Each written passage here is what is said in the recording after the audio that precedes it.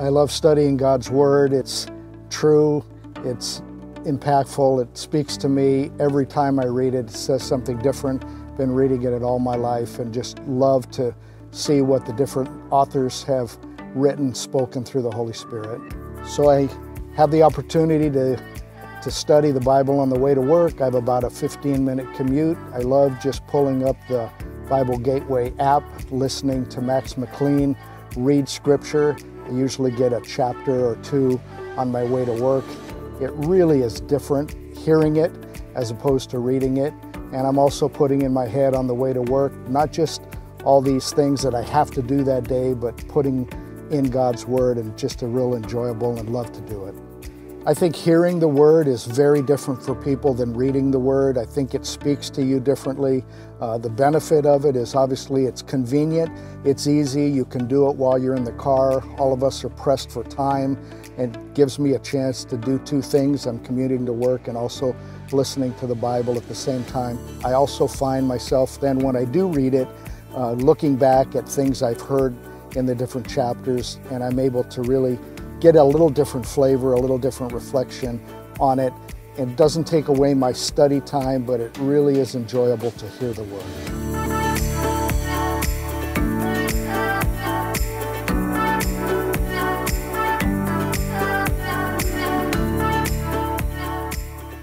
So when I became a Christian at 15, almost 16 years old, a guy named Doug kindly bought me a new Bible, a study Bible.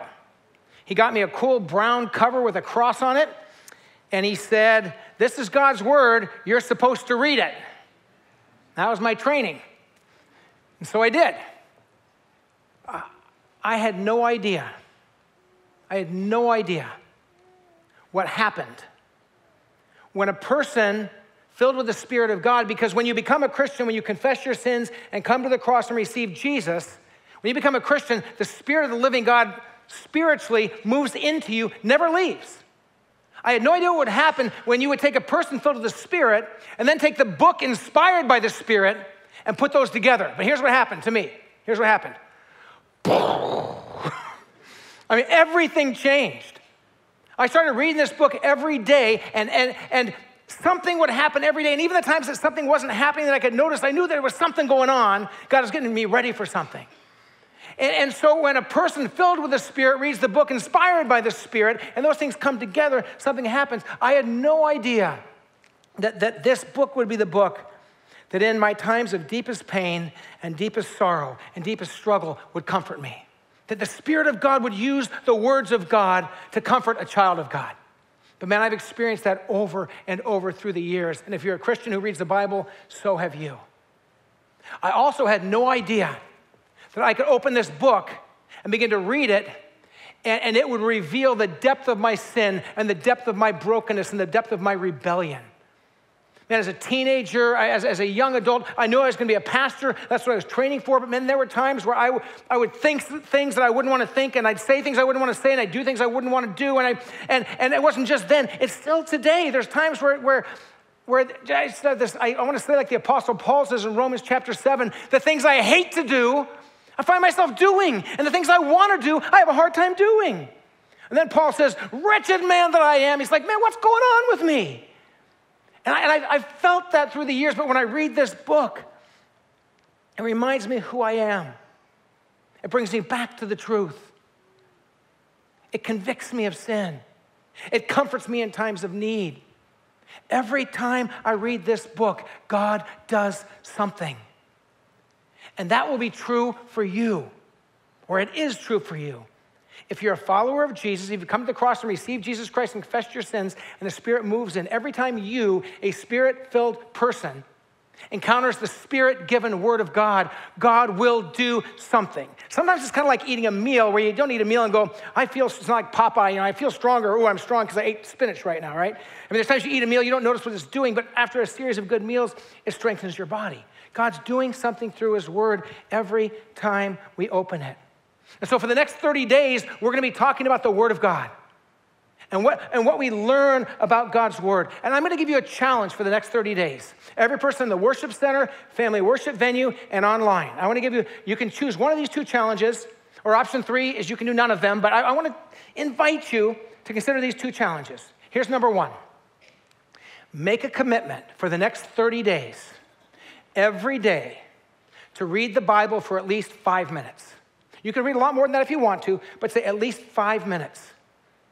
And then as you read it, you say, Spirit of God, you live in me, you inspired this book, speak to my heart. And look for one thing that God could kind of challenge you in or comfort you in or do something in you, one way that God works. So try that for 30 days and see what God does. If you don't know where to read or where to start, use the guide that we have in our bulletin every week and on the church website. You can use that as your listening or your reading guide. You either read or listen to the Bible every day for 30 days. That's challenge number 1. Here's challenge number 2. If you've never tried something like this, or if you have, I want to challenge you to consider studying the Bible for 30 days. Do an in-depth study of the book of James. The book of James really is practical, hits real-life issues. And the challenge would be to read a chapter a day, and as you do, use some great resources to help you keep growing around that and take you deeper into the history, the background, how to apply these things. And so we went out and looked for what we thought were the best resources. We've got what I would call this a devotional commentary. We have these back in our bookstore. We're selling it for what we got them for, plus shipping and all that. So we're trying to get the best price for you. So a devotional commentary, the NIVAC, New International Version Application Commentary Series. I think it's the best commentary series out there. This is the commentary on James. This would be more what a pastor would use when they're studying to preach, but there's lots of great history and background here. And you can use your computer or your phone to take notes, or we have just good old-fashioned notepads, okay? And you can take one of these to keep your notes in James. And this is a visual theology guide to the Bible. This is kind of a visual walk through the entire Bible, how it came together, how it was put together. So this would be valuable as well. Some of you say, man, I want to go deeper. I want to jump in at that level. For 30 days to be in one book of the Bible, James, and one chapter a day, and then take some other resources and really study. I want to challenge you to pick one of those 2. And for the next 30 days, be in God's word and see what he does and see how he works. I think you will be amazed. I think you will be inspired. Now, every time we read the Bible, something happens, and one of the things that happens when we read the Bible is there's this sweetness, there's this joy, there's this goodness that comes to us.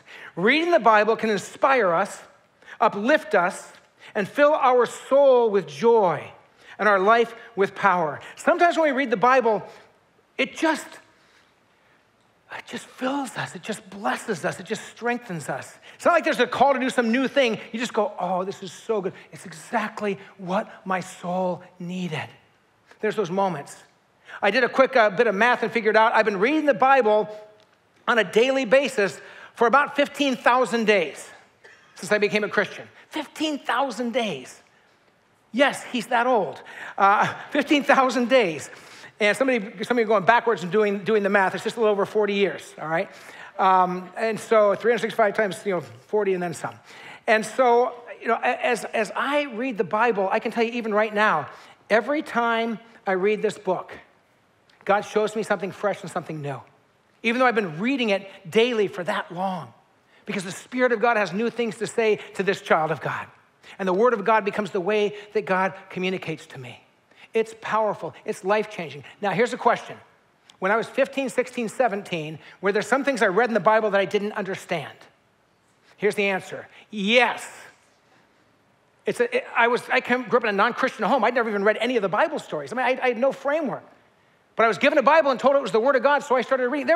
There were a lot of things I didn't understand. And remember that the new parts of this book, the new parts, were written 2,000 years ago in another part of the world. Right? So there's history, there's context, there's background. Now I've been a pastor for over half of my life. And you say, well, are there parts of the Bible you still don't understand? The answer is yes. There's still parts I don't fully understand, but here's the beauty of it. The stuff I do understand will keep me learning to grow and follow Jesus for a lifetime anyways. So I may not get everything all the time, but the parts I do get, God uses to transform and speak, and I believe he wants to do the same to you. He wants to move in your life and work in your life. I want to invite you to listen to God's word. If you have your Bibles, you can turn to Psalm 119. If you want to memorize a chapter of the Bible, don't make it Psalm 119. Or maybe you should, but it's the longest chapter in the Bible. I'm going to start reading at verse 97 to give you a perspective. If you go back 2 Psalms to Psalm 117, it's only 2 verses long. So if you want to memorize a whole book, start there and then jump to Psalm 119. But let me start in verse 97 and just listen to the heart of the psalmist. Oh, how I love your law. I meditate on it all day long. Your commands are always with me and make me wiser than my enemies. I have more insight than all my teachers, for I meditate on your statutes. I have more understanding than the elders, for I obey your precepts. I have kept my feet from every evil path, so that I might obey your word. I have not departed from your laws, for you yourself have taught me. And listen to verse 103. How sweet are your words to my taste, sweeter than honey to my mouth. How sweet are your words to my taste, sweeter than honey to my mouth. The psalmist says, there's times I read your word, your book, God, and I just, in my mind, it's like that scene in What About Bob? Where Bob Wiley's sitting at the table, Dr. Leo Marvin's at the end, and the two kids are there, and then the mom's there, and he's eating corn. If you've never seen it, it's an amazing scene. Just do a YouTube on What About Bob dinner scene. And this guy Bob is he's eating this corn, he's going, this is just, and he's just loving the corn, and everybody around the table, well, the kids and the wife are kind of delighting and happy, and then Leo Marvin is really angry, but so it's part of the story. But he just sits there, and finally he says, is this hand shucked? I don't know if there's any other way to shuck corn, but anyways, it's just this beautiful scene, and I think that the psalmist is saying, your word is so sweet. When I eat it, it's sweet to my taste. It's just makes me go, this is so good. So some of you, when you read that psalm, and think, what is it that makes you go, that's so delicious, that's so good? So maybe for you it's honey. Maybe that picture works for you, but maybe that doesn't work for you, and that doesn't make you go, So let's try something for you. Let's see if this gets you going. Okay, how about candy? How about really good, well-made, delicious? And maybe that makes you go, you take a bite and you just go, this is so good. Not working for you? Now, those aren't working for my wife, but this is where my wife can connect. Fresh fruit. For Sherry, when she eats fruit, she savors it. She grew up on fruit. I'm still not there yet. So for me, we got to go to tile number 4 here. A really good chunky salsa, fresh chips, given as a gift from the hand of God Almighty.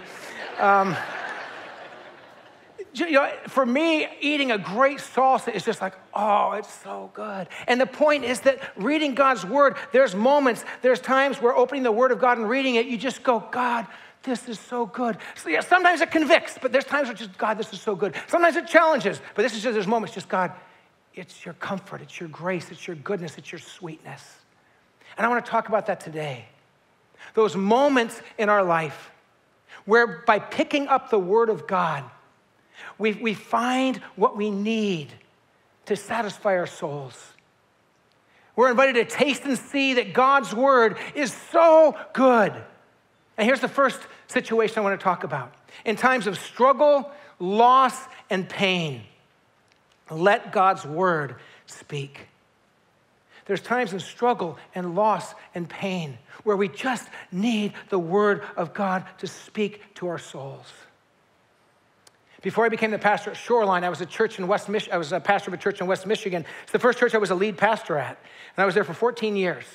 And there was a woman named Lois Van Heitzma. Everyone called her Grandma Lois. And Grandma Lois was a prayer warrior. She welcomed and greeted people who came to visit the church. She had a beautiful heart. And her and her husband, Peter, were kind of a team. She was the warm, friendly greeter who would come in and give you a hug and welcome you and say, we're glad you're here. And Pete would sit off to the side, but after Grandma Lois met someone, she'd go back to Pete and she'd say, okay, now his name is this, and her name is this, and their kid's name is this. And Pete would just lock it all away. That was his part. He was the memory bank for the couple. Then she'd go the next week, she'd see him, she'd go to Peter, and she'd say, Peter, we met them last week, right? Yes. Who are they? And he'd go, give her all the names. Then she'd go over and come get them, right? And Grandma Lois and Peter were this beautiful couple, loved Jesus, important part of the church. Well, turn the clock ahead a number of years, and Peter's getting near the end. He's at home. Grandma Lois is caring for him, and she calls the church and says, I think Peter's going to go to be with Jesus, so can Pastor Kevin come over? So I went over and sat at Peter's bedside in their living room. It was a kind of hospital bed in the living room there. And we visited and prayed and read some scripture, and then Grandma Lois went and did a few things in the kitchen, and I was kind of watching Peter. And as a pastor, you walk through enough journeys with people that are near the end of life that you can kind of tell. And I said, Grandma Lois, you'll probably want to come back in here now. And she came, and she stood right at the head of the bed next to Peter and took his hand, and she just loved him so much. And he knew what was going on. He didn't look afraid. He just knew it was near the end. And so I said, let me just read God's word. And I read, the Lord is my shepherd. I lack nothing. He makes me lie down in green pastures. He leads me beside quiet waters. He refreshes my soul. He guides me along the right paths for his name's sake. And as I read, Peter's breathing just became slower and lighter. And I just continue to read, even though I walk through the darkest valley, I will fear no evil, for you are with me. Your rod and your staff, they comfort me. You prepare a table before me in the presence of my enemies. You anoint my head with oil. My cup overflows. I remember Peter took kind of a big breath, one more breath. And I wrote, surely your goodness and love will follow me all the days of my life. And I will dwell in the house of the Lord forever. And Peter breathed his last breath with Grandma Lois next to him, and he went to be with Jesus. There's moments where nothing's as sweet, and nothing's as beautiful, and nothing's as good and as helpful and as appropriate than the Word of God. In those moments, man, have it tucked in your heart. Have it locked in your mind. Have it part of your life. You're going to need those. You're going to need God's word in those moments. And if you hit one of those moments and you just say, boy, I need some scriptures for the comfort of God, literally all you have to do is take your phone or take a tablet and just go open up Google and say, Bible passages that comfort us in times of pain. And it'll give you lists of passages. And open God's word and read it or listen to it. Let it fill your heart and let it fill your mind. Taste and see, God's word is so good. That's the invitation. And his word is good in times of deep awareness of our sin and our brokenness. In those moments, we need to let the word of God speak to us. When we're struggling, when we're looking at our life and saying, I'm not living the way I know I should. I made that choice again to do that thing when I committed I wouldn't. When we feel like the Apostle Paul in Romans 7, where he says, I don't understand what I do. In those moments where we realize that again, we've entered in that place where our attitudes, our words, our actions, our thoughts don't honor Jesus. And that's when the enemy of your soul comes in and loves to lie to you. God doesn't love you. You're worthless. You're terrible. John chapter 10 tells us that Satan, our enemy, is a liar and the father of lies. And when he speaks, he lies because that's his native language. And in those moments, the enemy whispers in your ear or whispers into your heart, you're terrible. You're the worst. And we often believe it. And in those moments, go to God's word or have God's word in you so you know the truth. You have to battle the lies with the truth, the ultimate truth that comes from God's word. In those moments for me, one of the places I love to turn is to Romans chapter 8. If you want to remember who you are in this battle with sin, and even though when you come to the cross and you receive Jesus, your sins washed away, we still stumble into sin at times. And in those moments, we have to remember who we are. So Romans 8:1 says this, therefore there is now no condemnation for those who are in Christ Jesus. Remember that. There is no condemnation for those who are in Christ Jesus, because through Christ Jesus, the law of the Spirit who gives life has set you free from the law of sin and death. For what the law was powerless to do because it was weakened by the flesh, God did by sending his own son in the likeness of sinful flesh to be a sin offering. Jesus paid the price. And so he condemned sin in the flesh in order that the righteous requirement of the law might be fully met in us, not because of what we did, but because of what Jesus did. May be fully met in us who do not live according to the flesh, but according to the Spirit. And I'm just reminded, I'm not condemned, but also I don't live according to the flesh. I live according to the Spirit. I'm going to seek to live differently in the power of the Spirit. God's word battles the lies of the enemy. And too often we hear those lies. We hear them quietly in our mind or our heart. We hear them through culture. We hear them through people who put us down. And we just say, God, speak your truth to me. And you want to know the truth of God? You want to be reminded of who you are and how your sins are cleansed? This book is the story that tells us how that all works and how it happened. In those moments when you're hearing the lies, and then you take God's word and you put it in your mind and your heart and you know the truth, you just go, oh, this is so good. This is so sweet. This is exactly what I needed. We miss that if we don't open the book. We miss that if we're not learning and growing in God's word. We are invited to taste and see that God's word is so good. In times we wonder who we are and what we are worth, let God's word speak. In those moments where you start going, who am I? What does my life matter? Nobody seems to care about me. I don't seem to contribute a whole lot. When we start by, again, the lies of the enemy about ourselves, who we are. Man, you open this book, and this book speaks to you, man. When your company's downsizing, you lose a job, and you feel like, oh, what's my identity? Go to this book. When you're part of a group of friends, and all of a sudden you're not part of that group of friends, and you feel completely left out, go to this book and say, who am I? When the person who said, I love you, I'll always be here for you, says, I don't love you anymore, and I'm going away, go to this book, because the enemy wants to tell us, hey, you're not worth much, and God says, let me tell you who you are. Man, get this book in your heart and your mind, and you will know your identity. So 1 Peter chapter 2, one of my favorite passages. The first big chunk of the Bible I memorized was 1 Peter. I memorized the whole book when I was in college. And so this has been part of my heart and my mind since I was a teenager, 19, 20 years old. But you are a chosen people, a royal priesthood, a holy nation, God's special possession, that you may declare the praises of him who called you out of darkness into his wonderful light. Once you were not a people, but now you are the people of God.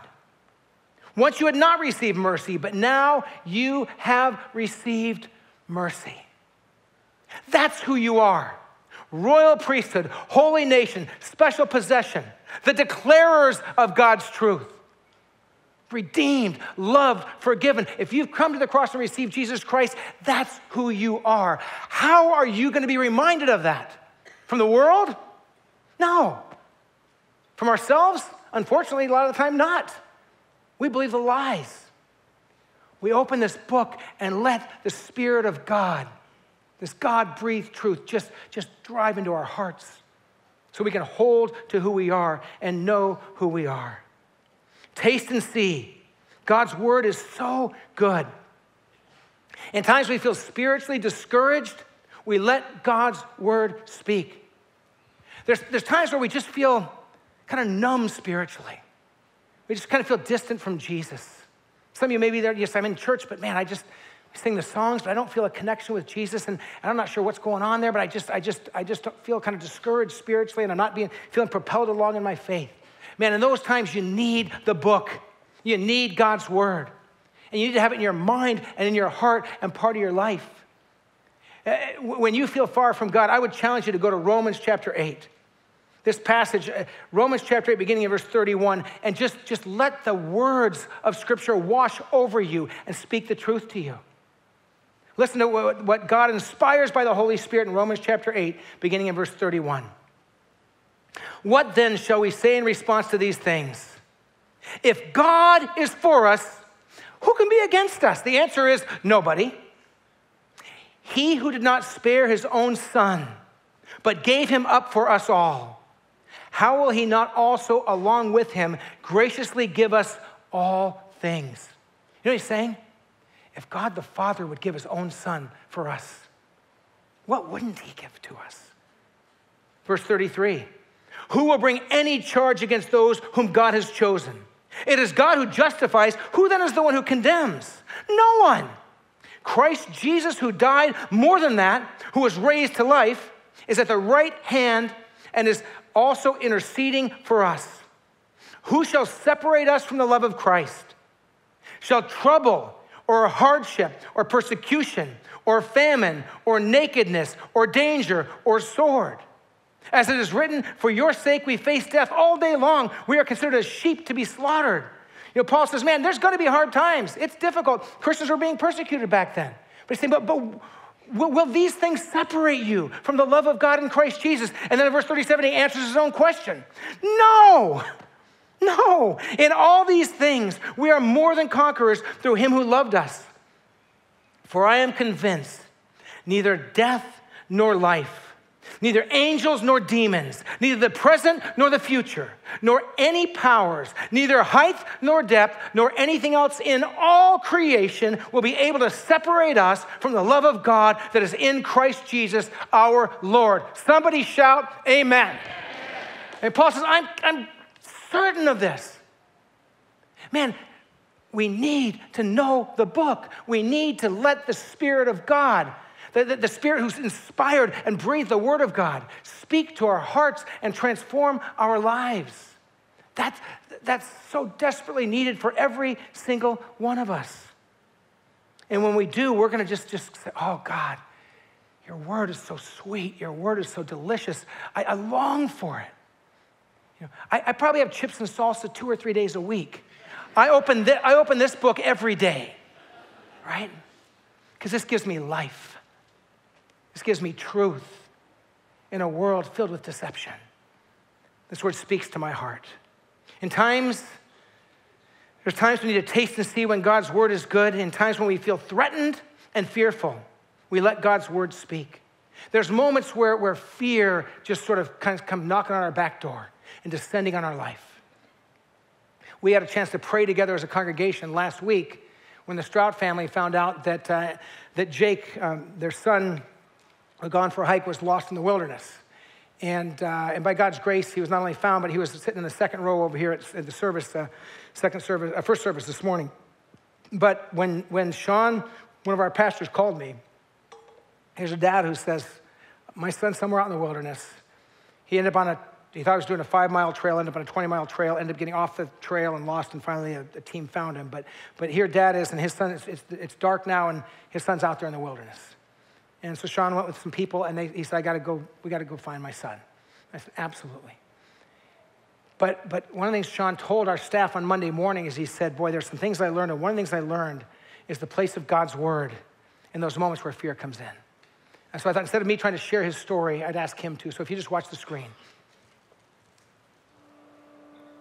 Well, you know, this past weekend was probably one of the most difficult experiences that my wife and I have ever been through as both parents and as family.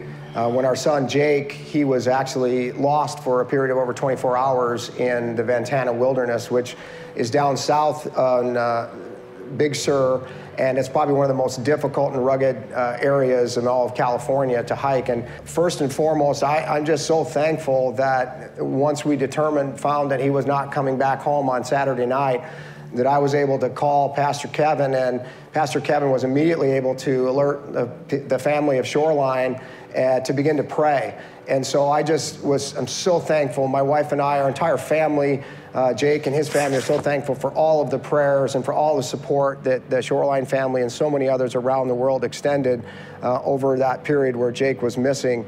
And so we took off down south, and we were headed down there with a group of 5 of us. And as we got to the place where we found Jake's car, we made the determination that myself and my son were going to go in and hike the trail where he would have hiked. And as we were getting ready to go up on that hike, even though it was nighttime and even though it was dark, I just found great confidence in knowing that we were bolstered by prayer from so many, but also I knew that I had God's word to be able to turn to during that time when fear, of course, was naturally surrounding me. And then I kind of reflected as I was down there getting ready to go out that, you know, I was scheduled to preach a sermon on Sunday morning that was called Confidently Living in Fear-Filled Times. And what I didn't realize is that that I wouldn't get the opportunity to preach that sermon, but I'd prepared, but I actually was going to live that sermon out over the next 24 hours. And one of the things that really helped carry me through, and probably one of the biggest lessons I learned from that experience of actually going out and searching for my son, was the power of God's word and the truth and the strength and the encouragement and the comfort and the confidence and the protection that it brought for me and for my family as we were looking for our son. I didn't have my Bible app and I didn't have my Bible with me, but I was able to really reflect on the scriptures that I buried in my heart. You know, things like Isaiah 40:31, you know, the Lord gives strength to the weary. So Lord, give me strength, give my son strength. I was able to pray that. And then as we got to the top and we actually began to experience the fact that Jake wasn't found yet and we were just hitting the 24-hour mark, I just reflected on the words that Jesus shared with his disciples in John 16:33. And Jesus said, you know, I've told you these things so that in me you will have peace. And Jesus reminded me, he said that in this world you will have trouble, but take heart, I have overcome the world. And it was at that time when I just pretty much said, okay, Jesus, he's with you either way. And I trust in you. And it was about an hour later when we got the call. We got the call from the deputy sheriff, and he said, we found Jake, and we're bringing him to safety. And Jesus, I'm just so thankful for your word and so thankful for your mercy and your safety and salvation for my son, Jake. Yeah, amen.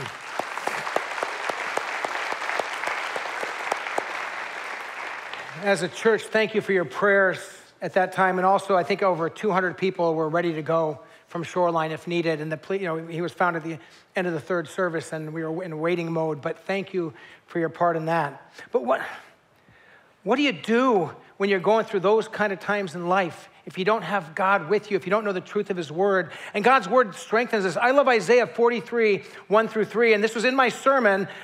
This sermon I wrote, although I thought last night of calling Sean and saying, hey, why don't you preach tomorrow? But I decided not to. But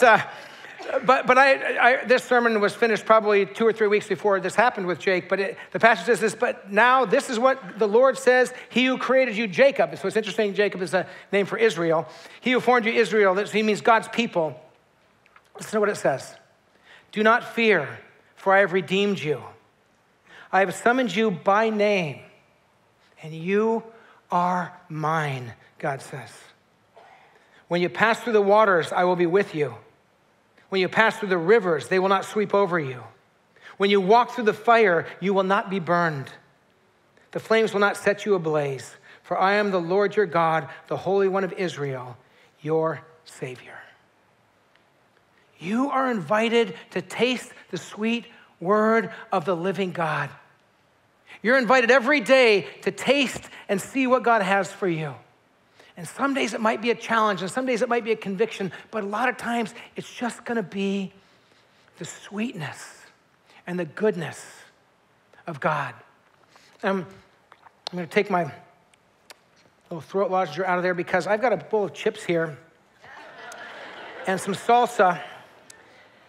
And I want you to know that God's word is better to me than this, but this is really good. If I'm looking for good green sauce, I go to Jose's. They'll give you a little tour of the Mexican restaurants. A little green sauce, I'll go to Jose's. If I want the best chili verde, most tender in town, I'll go to La Tortuga. But if I want great habanero hot sauce, I go to Turtle Bay. And this is, they have this chunky salsa with jicama in it. So it's real crunchy. And then this habanero sauce next to it. And then you just add as much habanero as you want to your chunky salsa, which is what I've done, which is a lot of habanero. And then you dig in.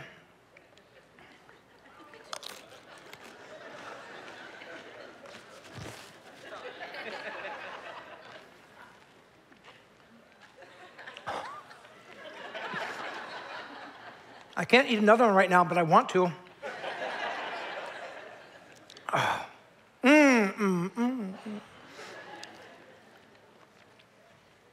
And this is way better.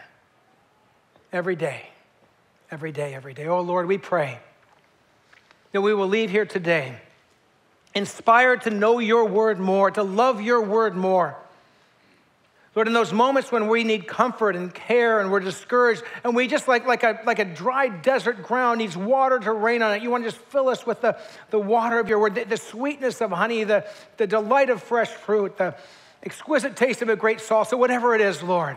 Let us taste and experience the goodness of your word in a way beyond what we ever have before.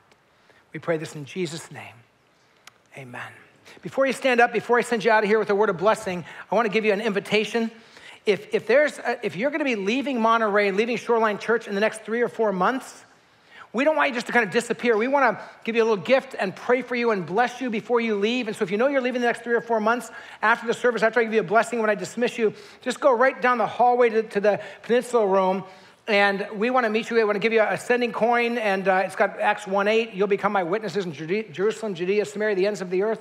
And we want to give you a book to take with you, and we want to pray over you. So come and join us. If you want to know more about Bible studies at Shoreline or learning experiences, go to the Connection Center. And if you want to jump into the study in the book of James, all the resources are in the Connection Center. First service people were kind of greedy and took a lot of them, but we still have some of each of these left. And so if we need more, we'll order more. So go by there and talk with them. If you need prayer for anything, come forward for prayer. And if you're dealing with just a tough challenge under the cross here, we have a team ready to lay hands if you request it, to anoint you with oil, to pray for whatever you need. And if you want to know more about Shoreline, there's a team in the Connection Center that just makes them so happy to tell you about what's going on here. So go talk to them. And if you're brand new, go by there. They want to give you a gift and answer your questions. If you're able to stand, will you stand with me to receive a word of blessing?